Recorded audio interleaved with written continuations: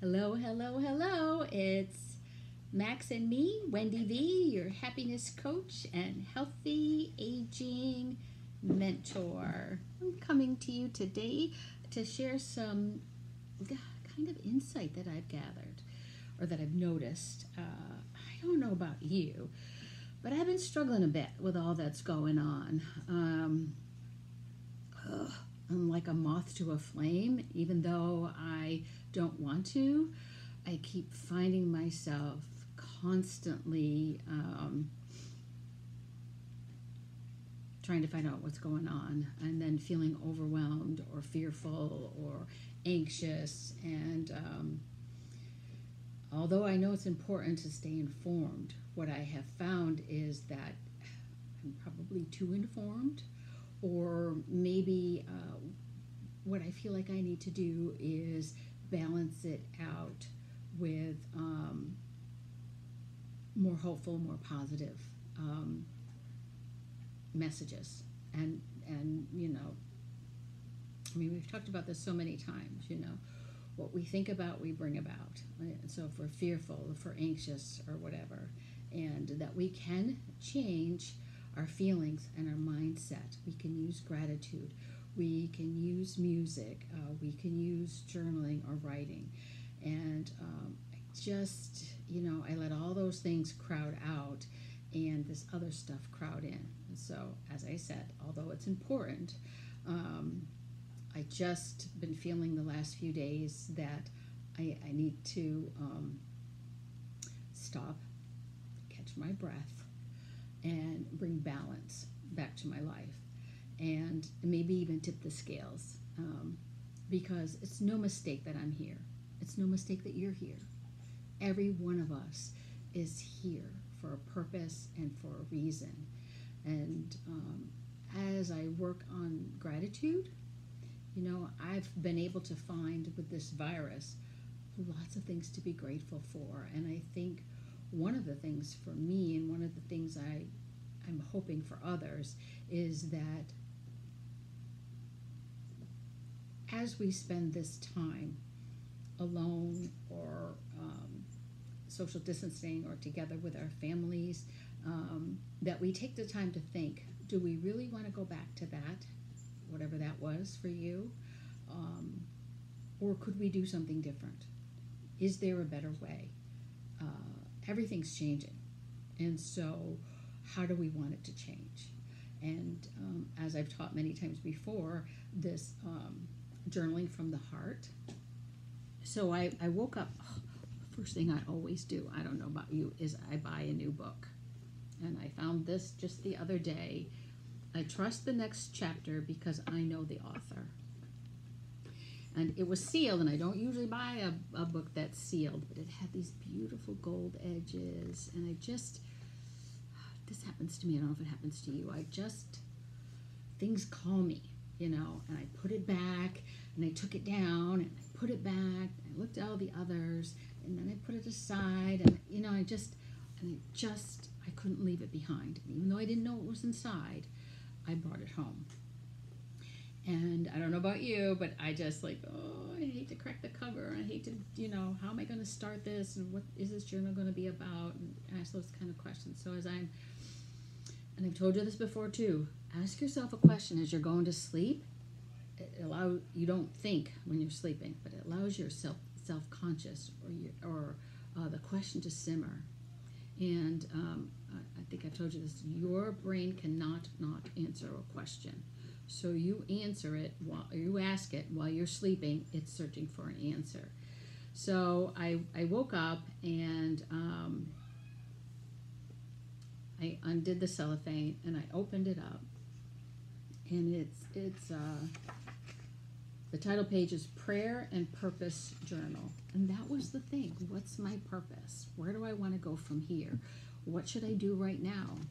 And the very first, it has these, I don't know if you can see it, pretty little sayings and quotes in the corner of each 2-page spread.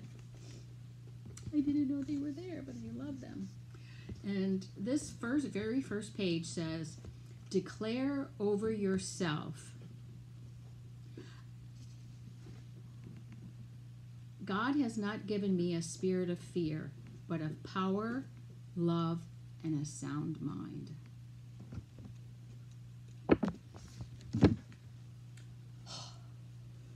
I love it when these coincidences happen. And I was talking to my daughter the day I opened this book, and I was talking about how I was feeling some things that my heart was telling me I needed to do, but I was afraid. And this says, don't take that spirit of fear. Concentrate, think about, set the intention for having a spirit of power, love, and a sound mind.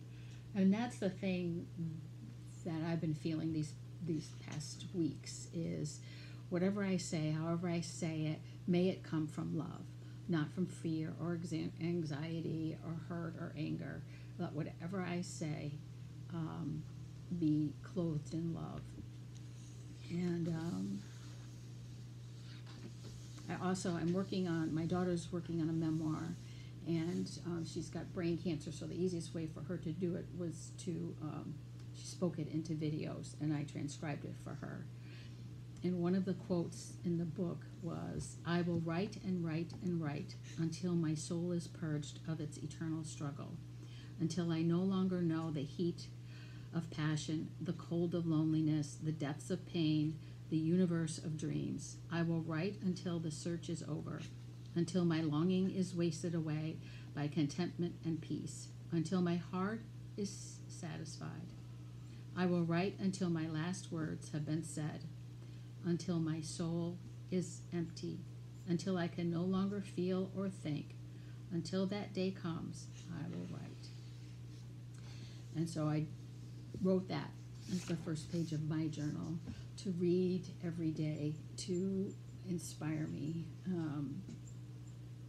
I know that journaling, that writing out gratitude and, seeking your heart's message are important work. I think all of us should do it. But anyway, that's kind of who I am, and what I want to do is find that tribe, to be there for those people who are looking for the same thing. Later on that day, the next page was always loved, forever redeemed. And I just felt empowered and encouraged to be loving. And today was really powerful. And I'm probably running out of time already, and it didn't tend to go for very long, but just let me read this, the corner quote here. I consider that our present sufferings are not worth comparing with the glory that will be revealed in us. And that's it. That was my prayer without even knowing it. To stop looking at the suffering, or how we can use the suffering for the glory that will be revealed. So I feel in my heart it's time for me to look at what's next. How can I help? What can I do? How can I make this world a better place? So I intend to focus on what will be revealed. Well, this is Wendy V, your happiness coach and healthy aging mentor. I hope we can talk again soon. Again soon. Oh, here comes Max. He wants to say goodbye. Come on, buddy. He always knows when I'm saying goodbye. It's Wendy. It's Max and me, Wendy V, your happiness coach and coaches. Are you a happiness coach too? And healthy aging mentor. May you have a wonderful day. Love you. Talk to you soon. Bye-bye.